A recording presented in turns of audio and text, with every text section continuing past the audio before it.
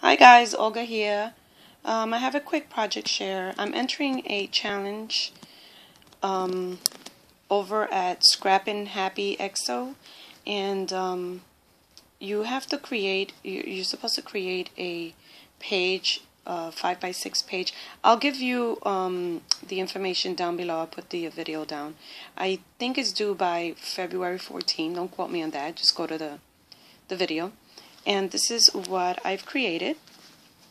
So these are the colors that were required. There's also like a yellow, but I didn't use it. So I used some seam binding that I dyed, and I made this cute little flower center, and I added a doily behind it from Julie the Paper Bag Lady. This lace here came from my friend Ingrid. She's TT Designs New York City, or TT New York City Designs. I always mess it up. Sorry, Ingrid. And that's this here, this lace here. Okay, it's vintage. And then over here on the side, I use this lace that I got at a church sale. That's that one. And that's this lace here. Then I added this one here from my stash. That lace. I think I got it in Hobby Lobby. And then I just glued on some buttons. I used this glue here. It's Beacon 809. And I added a doily here that my sister sent me in Iraq. Thank you, sis. I think this is from Julie the Paper Bag Lady as well. And then there's a lace back here on top of the burlap. I use this burlap here.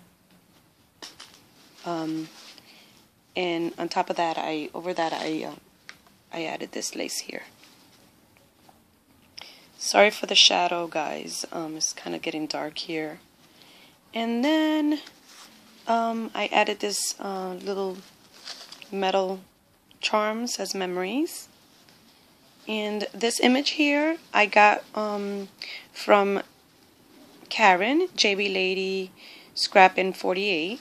I transferred it onto canvas, this canvas here, and I used decoupage to transfer it. There's tutorials on that here on YouTube.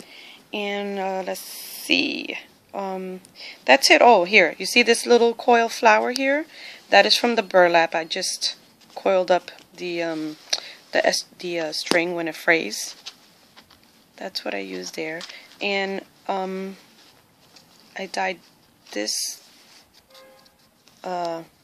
lace here with this here.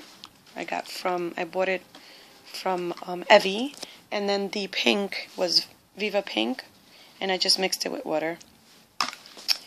And then I added this cute little tag, and I'll be putting my information in the back, and it slips back here.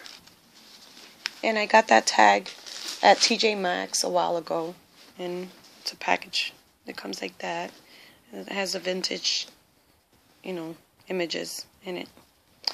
And you guys, that's it. Okay, and another thing, I have this tassel here that I want to just tuck in here, and I don't know, what do you guys think? Should I leave it without the tassel, or should I add the tassel? It looks pretty with the tassel. Anyhows, that's all for now. Thanks for watching. Leave a comment if you like. Bye now.